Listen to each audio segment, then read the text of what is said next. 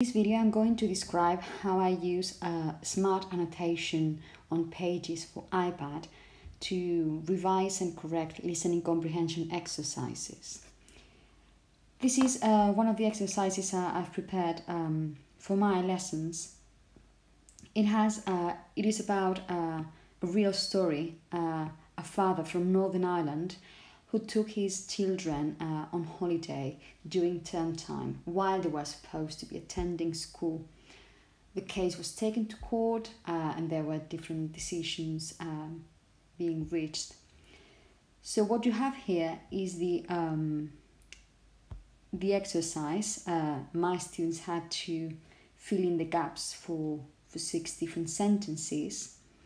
And what I prepare as well is the transcript.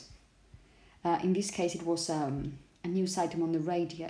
So this is the transcript of what the host, the man involved, and a journalist, this is what they say. So when I go through my students' answers, I show them the transcript and I can annotate both the exercise and the transcript. So for example, the first question was about, it said John Platt, and the correct answer is lost. So this is what I'm projecting for my students with my Apple IIe in my class. John Platt lost his case before the Supreme Court. This is not something I've invented. This is what the host says. And what I'm using with the smart annotation tools, I'm using the highlight tool. In this case, I like green.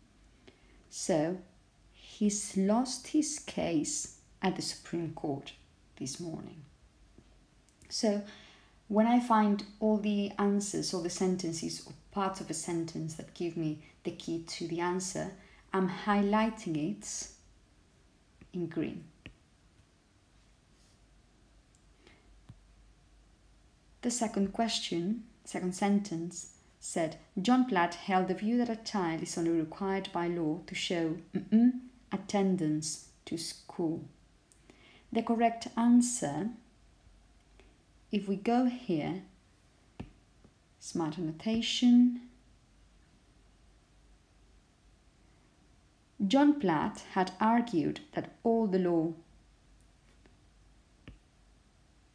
required of him was to ensure that his child attended school regularly. So we need to change it a bit, but this is the important thing, regularly. I'm just going to undo it. I'm going to use regularly. And that's the key word. The way the sentence appears here, I would change it a bit, and I would probably say, with the pen tool, to show regular attendance. So what I'm doing, I'm using the smart annotation tools.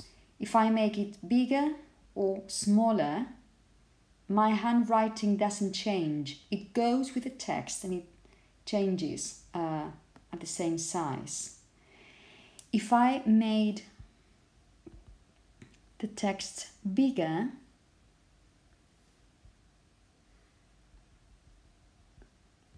again, because it's smart, my handwriting would become big as well.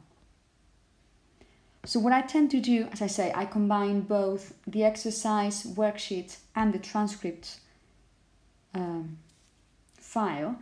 And what I do, as I say, I tend to highlight the key words, the key information.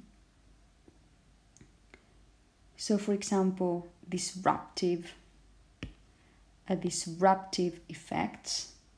Again, if I decided that this is too small for my screen and I want to make it all big, okay, I can make the font bigger, but what I have highlighted remains highlight it because it's smart. It can become better, but it's rather good for use in the classroom. So what I do, two things basically: highlighting, or if there's an expression that I like and I would like to draw my students' attention to it. For example, I don't know, imagine I was interested, this expression still remains shocking. I could maybe circle it or handwrite on it. Or for example, this is the answer to question number 1. This is the answer to question number 2. This is for number 4, I think.